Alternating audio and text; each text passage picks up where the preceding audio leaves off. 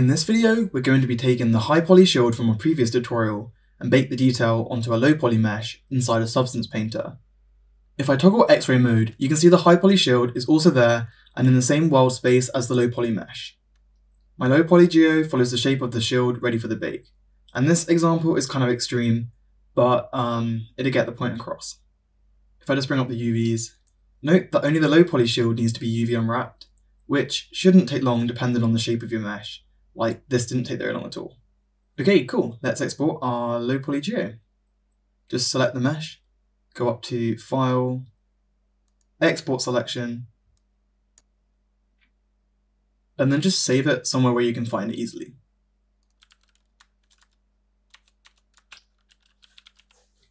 Right, so there's a few things we can do to the high poly mesh to make our lives easier inside a Substance Painter. Let's just hide the low poly mesh. You can do so by pressing H on the keyboard. Cool, so firstly, we can assign shaders to different material groups, which can then be baked into an ID map inside a Substance, which would be great for making masks.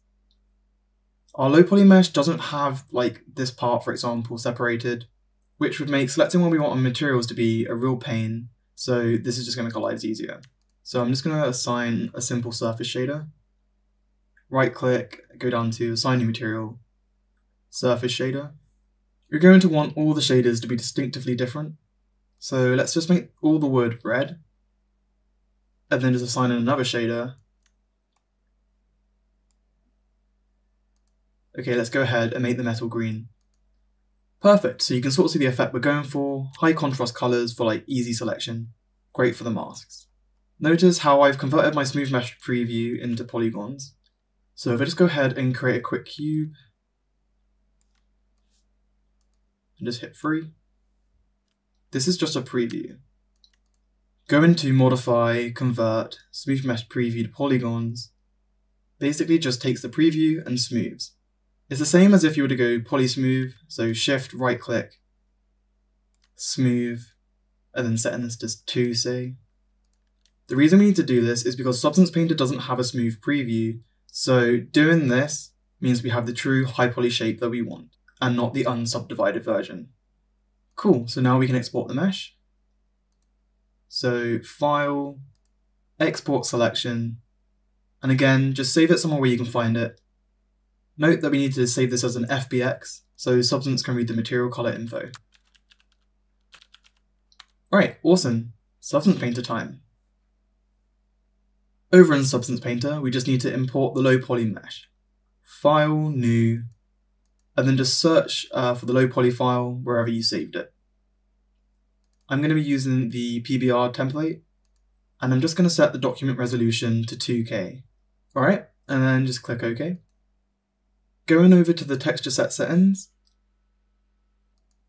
find this button and click Bake Mesh Maps. I'm just going to change the document size, and I'm just going to click this little file and load in the high poly mesh ready to use for the maps. Max front and rear distance will vary per model, but I can probably get away with just setting this to 1 for this example. Sometimes things don't bake into the low poly. If that's the case, just play around with these settings until you get it working. And then just one other thing we need to change is the ID settings. Change color source to material color, as that's why we assign the different shaders.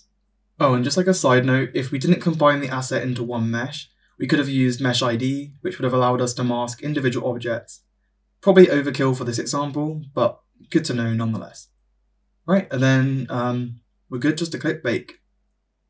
This shouldn't take too long, but times will vary depending on the complexity of your asset. This isn't very complex, so it won't take long. If all goes well, you should have something like this. And this pretty much wraps up where I'm going to leave this tutorial, but I will quickly just go over using the color ID as a mask. It's pretty simple, so let's just drag out a material. Let's just choose this one. Right, so as you can see, it filled everything, all parts of the mesh.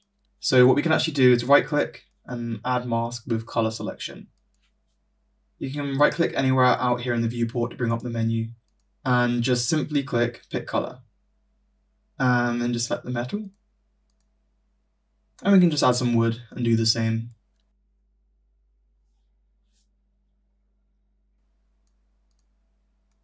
Right click, pick color, and just select the wood. And then we'll have this. Okay, that's really the basics. I do have a tutorial on how to text the high poly version of the shield, adding paint and blood and whatnot, so you can check that out if you're interested. But this is how I'd approach this asset. And you can apply what you will learn in the other tutorial to this low poly mesh if you want to. Obviously, you could model more detail and thus make the ID map redundant, but it's a useful thing to know as it helps keep the poly count down and still retain control over the masks. Right, so I think with that, this video is over. If you like this video, please like, subscribe, and I'll see you in the next one.